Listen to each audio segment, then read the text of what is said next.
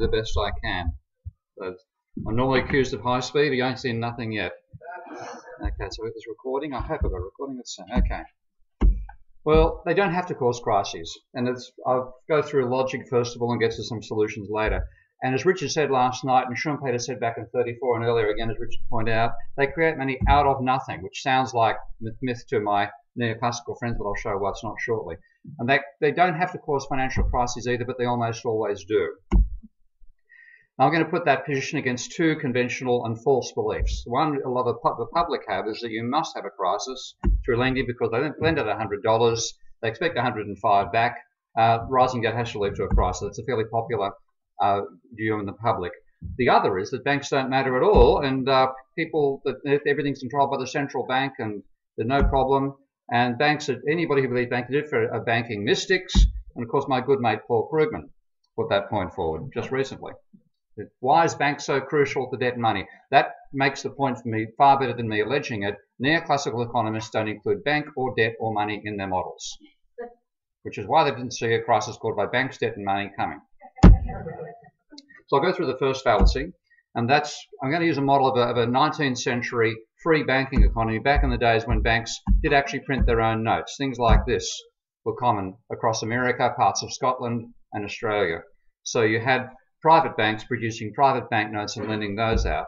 My model is a simple little model that has banks printing notes and storing them in a vault to begin with, then lend them to firms, and the firms then hire workers, and the workers and bankers consume, and the banks charge interest on loans and pay interest on deposits. And if this simple model should show breakdown if the conventional popular belief that you can't borrow $100 and pay 105 back is correct.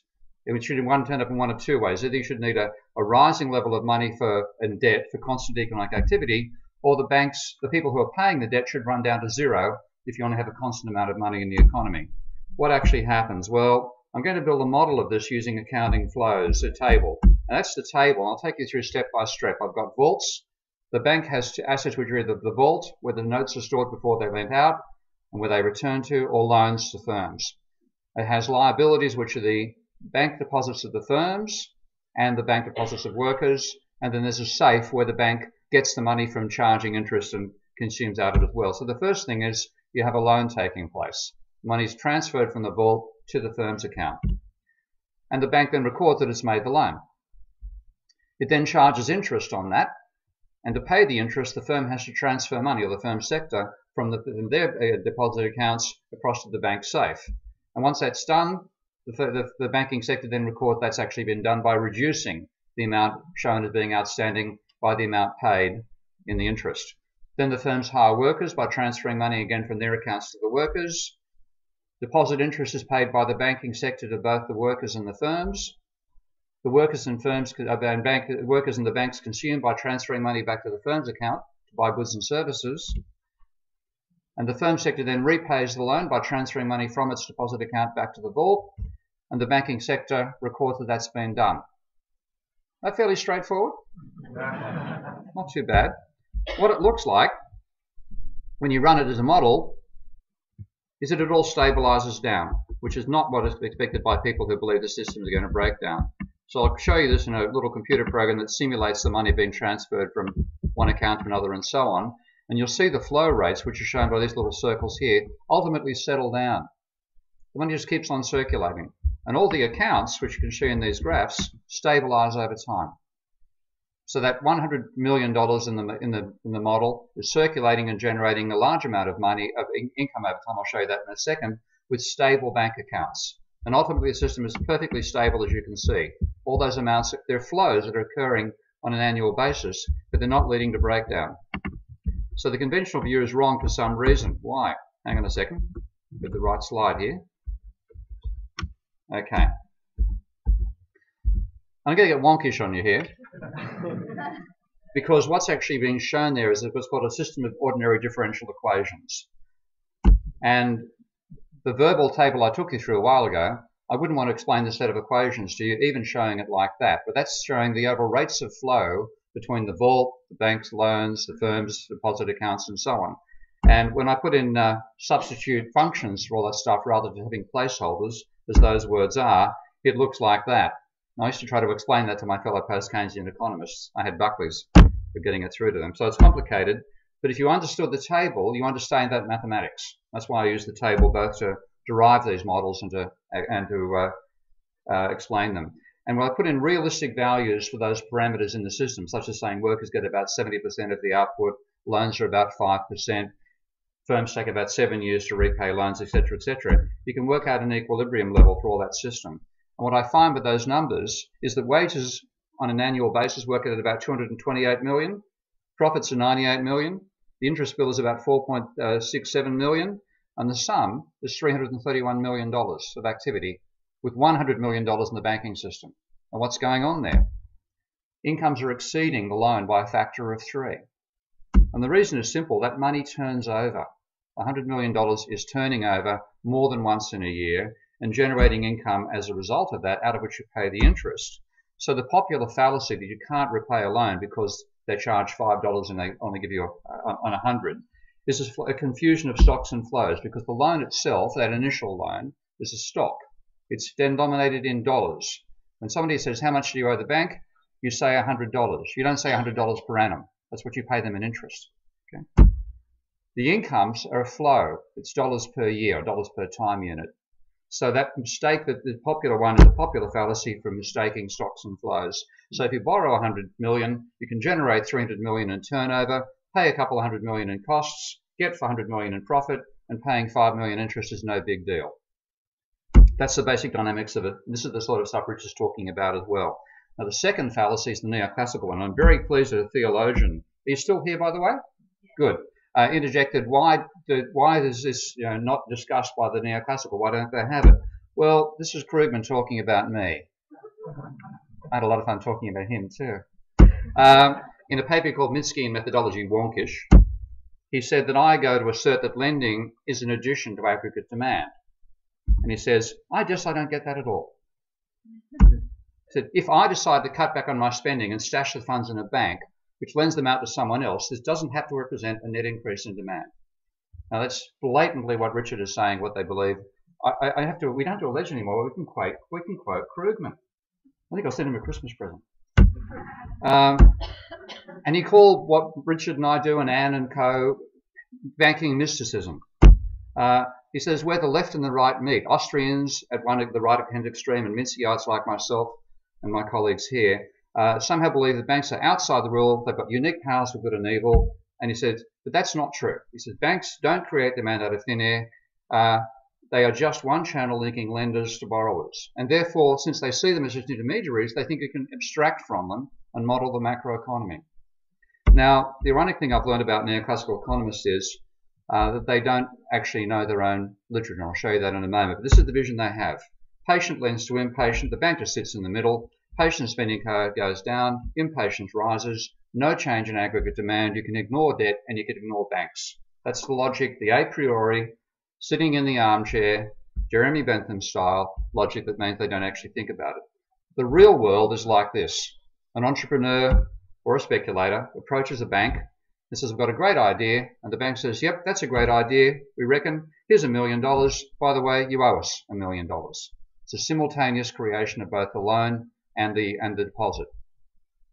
So it grants a loan and it creates a deposit at the same time. And this was something which seriously well-informed, practical people in the banking sector tried to tell economists back in the days of monetarism. Say it wouldn't work. Alan Holmes, who was senior vice president of the New York Fed, fought a rearguard action trying to stop monetarism.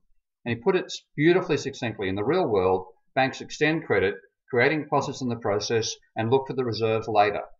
The idea you can control them by controlling the reserves was completely, pardon the Australian French, arse about tit.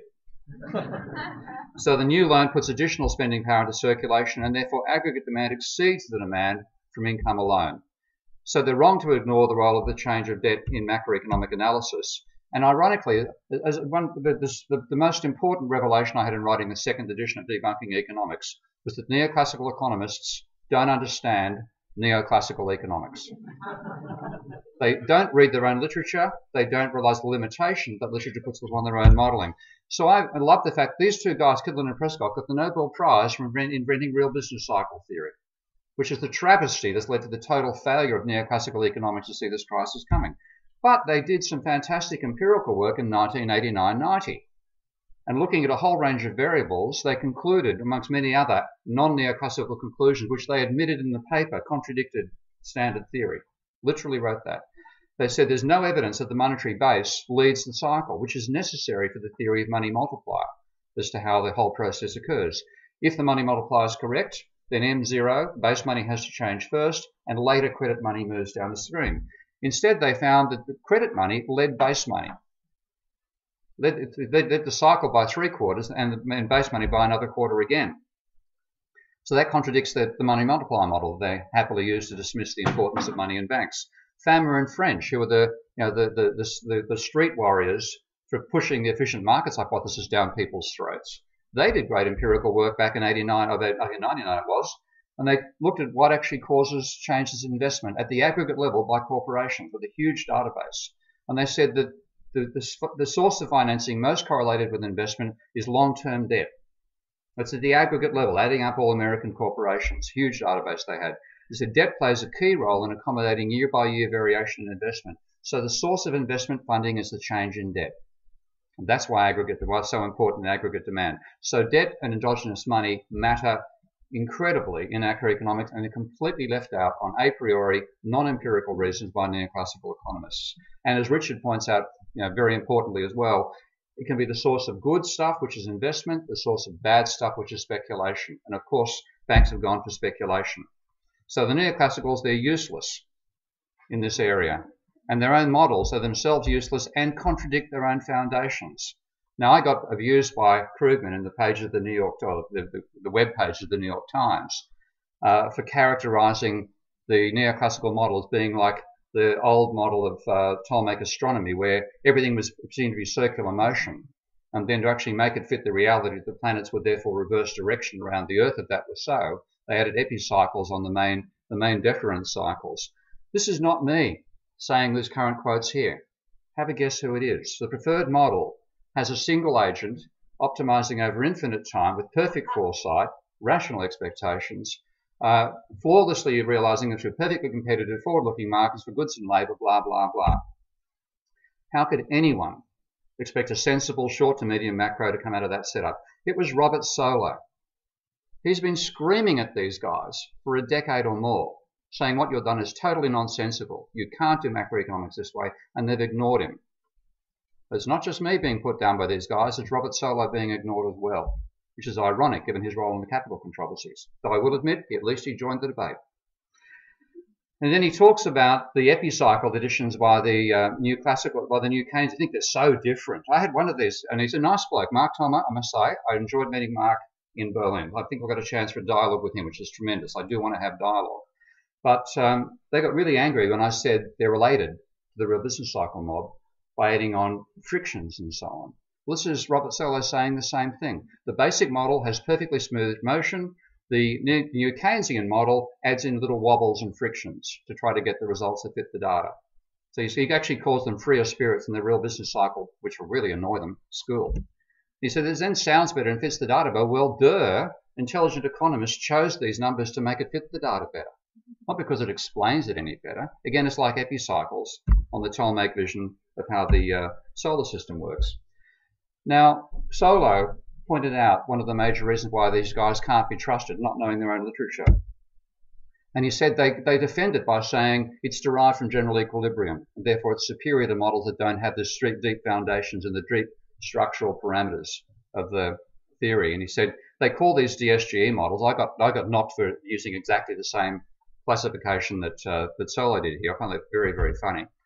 And he says the cover story is what he's calling it. And that's again like Anne's comments about those guys can in no way justify using this representative agent abstraction. And he talks about what are called the Sonnenschein-Mantel-Verbrugge conditions. Now ram this down their throats, people, because these invalidate not just the micro foundations of macroeconomics, they even invalidate being able to do supply and demand in a single market. Because what they prove, it's putting it the way that a mathematical economist does, they say every polynomial can be an excess demand function in some given market. Now, polynomial is a squiggly line that doesn't cross itself and doesn't go up and have two values for the one input. Any line you draw like that is a valid market demand curve. So market demand curves do not obey the law of demand, and therefore there's no way you can treat a single market as being a blown-up consumer. So if you had Crusoe to Robinson Crusoe to Friday, both of whom have neoclassical utility functions, that's the market demand curve you can get. You can't even do supply and demand analysis with that. And yet they treat the entire macroeconomy as one scaled-up individual, if you're lucky two. So their advice is useless. Ignore them. Like they've been ignoring us for the last 6 decades. So back to why banks cause crises. Well, simply put, they make profits by creating debt. And they can go about it in several ways. This is the same model where I've added in investment, the one I showed you earlier, and saying what if they recycle more rapidly? Well, that gives them a bit more money than the base case. Have loans repaid more slowly, that's a bit more base money. What they really get the extra bang for the buck out of is getting extra investment or speculation. Now, why do they choose speculation instead? Well, because if they actually get us to do things which are based on our incomes, we don't borrow all that much. This is the ratio of personal debt in Australia to GDP over 20 years. Pretty damn volatile, rose like crazy from 1994 to 2008. Looks like a real problem, doesn't it? That's personal debt. So this is now rescaling it by the change in mortgage debt. Okay? It's only when we get into asset price bubbles do we really borrow on an enormous scale. And it's the bank lending that causes the crisis, the bubbles themselves, by a feedback loop. Now, to give you an analysis of that, there are two sources of demand. You can either, if you're going to buy something, you can either earn the income for it or you swipe your credit card. Instantaneously, that's where aggregate your demand comes from. And because of endogenous money, it scales up to the national level. Okay, so income is aggregate demand plus the change in debt. And there's two things we spend it on: goods and services, and net financial assets, driving up the price of financial, or adding to the valuation of financial assets. And Schumpeter made the point that incomes are mainly spent on consumption, whereas the change in debt mainly finances investment, and Minsky points out it also finances Ponzi behavior. So putting it in a simple equation, wages and profits go across to consumption. The change in debt finances both investment and net transactions in what's known as the FIRE economy: finance, insurance, and real estate. So putting that together, I have what I call the Vollrath-Schumpeter-Minsky law to replace the money-less Vollrath law that neoclassicals are so obsessed with. And I can then expand that net financial transactions into the price level times the quantity times the turnover, and then show the role of the change in debt in driving level of employment and output, as Richard's done as well. But I can take it one step further, and that's to say that given that aggregate demand is going to be spent on goods and services and financial assets, the change in aggregate demand is spent on the change in GDP and the change in assets, and that means there's a relationship between the acceleration of debt and the change of asset prices, and also, of course, change in GDP. And all this explains the crisis we've been through. So, again, looking at the scale of it, again, Anne's done this very well for England. This is looking at for America. Private debt doesn't matter. Public debt doesn't matter compared to private debt. The obsession with public debt is a mistake. And then when you look at the period we're in now, only the Roaring Twenties and the Great Moderation are alike in the data, and only the Great Depression and now are alike in the data. That's the phenomenon we're having to deal with. Now, looking at the contribution that the change in debt made to aggregate demand, the red line is aggregate demand, income alone. The black line and the blue line add in change in private and public debt. This is today in America. A far bigger scale, but a far faster reversal of the process by the growth in government debt. Look how much bigger the gap is between the blue and the black line in that previous simulation. Now looking at the acceleration of debt and the relation to change in employment. Acceleration of debt is a major factor driving change in employment back in the Roaring Twenties and the Great Depression, and in the Great Moderation and the crisis we're in now. And the deceleration of debt now is the greatest in history, greater than the Great Depression. It also drives stock markets. That's the correlation between acceleration in debt and change in share prices from 1920 to 1940. The correlation is still there at monthly data for our current experience, and again you can see the down and the up in the acceleration of credit driving the behavior of the stock market. And looking at house prices, I love this one. This is the ratio of real house prices. The CPI is using an index of nominal house prices divided by the CPI, setting it to 100 back in 1890 and going forward. Greenspan, at the point I've got the chart there, said there was no bubble to Congress. And if it burst, there wouldn't be many problems. Gee, thanks, Alan. Helpful. And now when you look at the acceleration of mortgage debt and the change in house prices, again, you find this massive correlation. Okay? That's what's driving the bubble. That's why it burst, not just the rising interest rates, as Dan said, but nothing can accelerate forever, not even debt. When it decelerates, the price direction changes and the bubble endogenously bursts. I'm about to be pushed off stage here by Sarah. So fasten your seatbelts, people. You're in for the same roller coaster. The red line is you. The blue line is the Americans. You're far worse. Yeah. And when the crisis comes, your employment's likely to go down. Your house prices are likely to go down. And your share market's likely to go down. And of course, the hot money will leave the country faster than you can hop on faster than you can get to Heathrow. So my sources and remedies. Because accelerating debt is the cause of the bubble and the cause of the crisis, we have to break the nexus between accelerating debt and changing asset prices. So I have two proposals there. What I call Jubilee shares. I'm sorry, but I have to go over this one, Sarah. Which would be shares that last forever like they do right now if you buy them from the company, and you can sell them on the secondary market up to 7 times, but after the 7th sale, it lasts 50 years and then expires. So the idea would be you're an absolute idiot, not just a greater fool, but an idiot to borrow money to buy a Jubilee share. It's keeping them out of the secondary market while letting borrowed money into the primary market. And the other I call the PIL, which stands for Property Income Limited Leverage. And that is to put the maximum amount that you can secure against a house or property, and commercial property as well, to some multiple, say 10 times the income of the property.